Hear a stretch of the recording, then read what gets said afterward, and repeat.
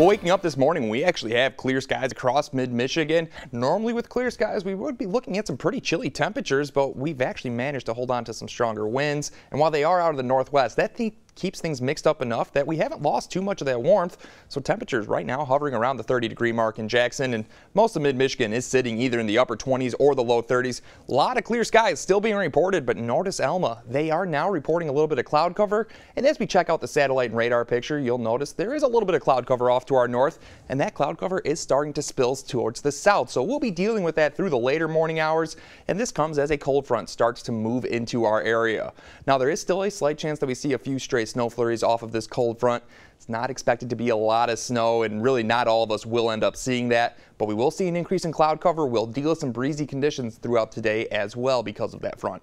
So we'll check all this out with our future track, and you see that cloud cover continuing to move into our area as we go through the morning hours. We become mostly cloudy around 10 or 11 o'clock, and then the rest of your day, we're really in and out of that cloud cover.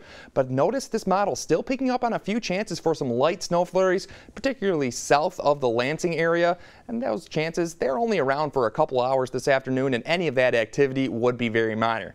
By 6 o'clock, we've pretty much seen any chance of snow move out of here, and we'll start to clear out very nicely. And it looks like once we clear out tonight, we'll be staying clear pretty much through our weekend. That includes plenty of sunshine for your day on Friday. But as we get towards Friday night, we are still keeping an eye on our system that is sitting just off to our west.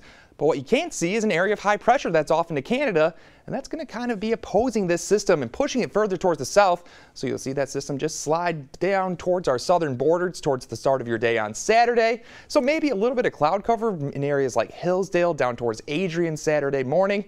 But other than that, we should be seeing plenty of sunshine for your St. Patrick's Day. And with it, we'll also notice a bit of a warm-up. We're still below average for the end of the work week into the upper 30s both today and tomorrow. But we're then into the mid to upper 40s by Saturday. And yes, by Sunday, we're approaching that 50-degree mark. So for today, another mix of sun and clouds and a breezy day as well. Highs today top out around 38 degrees. Factor in the winds, we feel like we're in the 20s through most of the afternoon. Tonight, mostly clear skies. Temperatures do manage to drop back down to 19 degrees. This comes as winds start to lighten up, and we'll be seeing some pretty light winds around throughout your day on Friday. And Friday's looking like a very nice day. Temperatures still a little below average, but 39 degrees without the winds. It should feel nice, especially when you factor in all of that sunshine.